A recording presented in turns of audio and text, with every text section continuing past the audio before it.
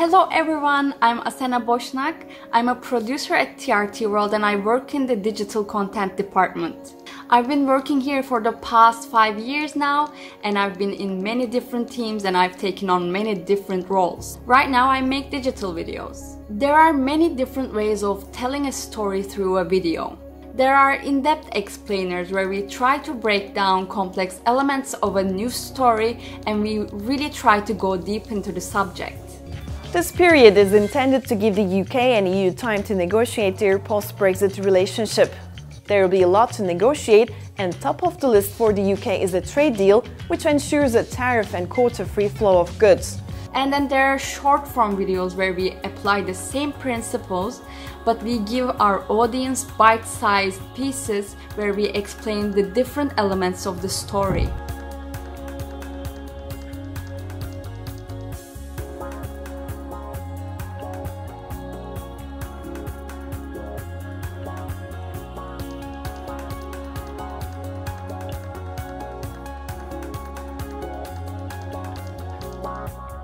You probably recognize these videos as fast-moving, text-on-screen videos on the social media. The goal here is to get the content out fast, and that's what I'm gonna talk to you guys about today. 60 seconds may look too little to tell a story, but you will realize this time cap forces you to really get down into the core of the story while leaving some room for creativity as well.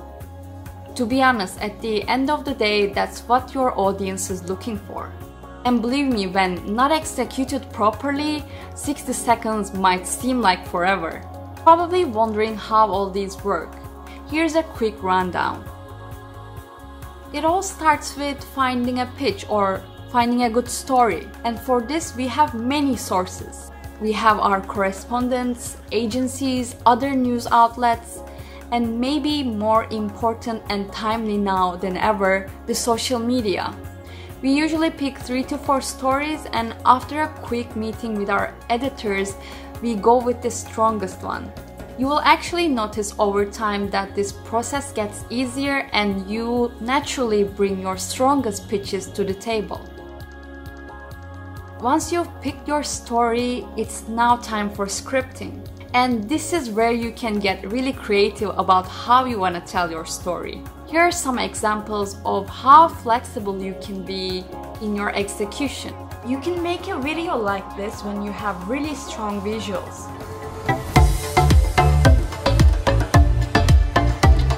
We are straight side in an empty Ortaköy.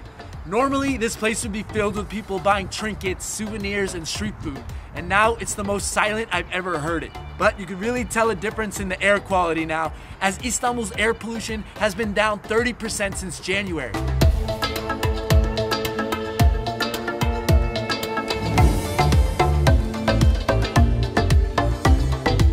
Istiklal Street, where I am right now, was a street that you could barely walk down without bumping into people, attracting almost 3 million people on the weekends alone. Now, it speaks for itself.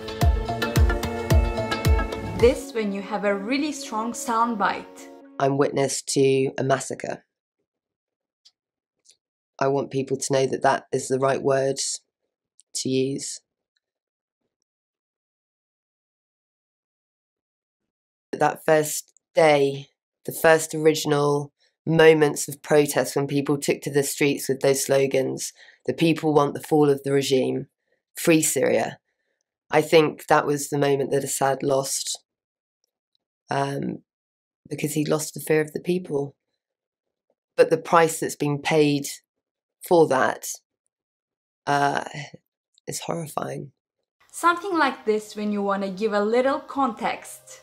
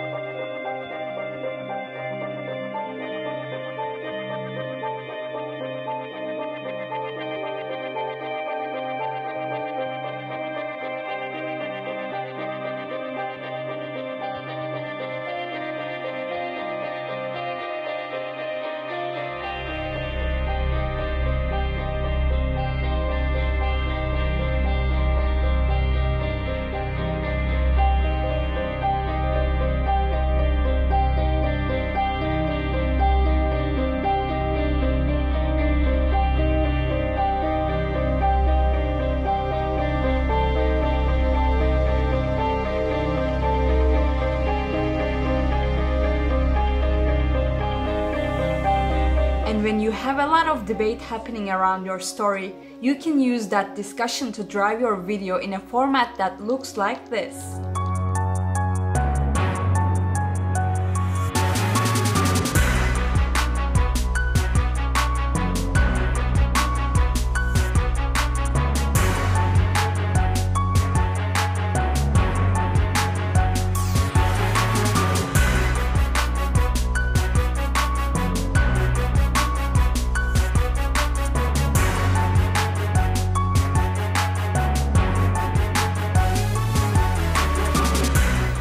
The great thing is, we can make each of these separately and bring them all together in a Twitter thread that looks like something like this.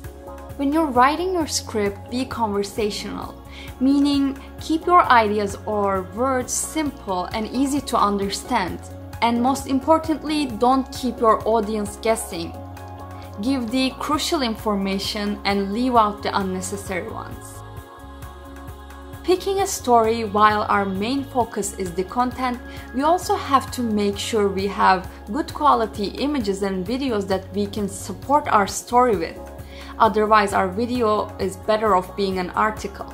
But it's not always possible to find images taken from the field or finding images that are directly related to our story. This is when producers rely on stock footage.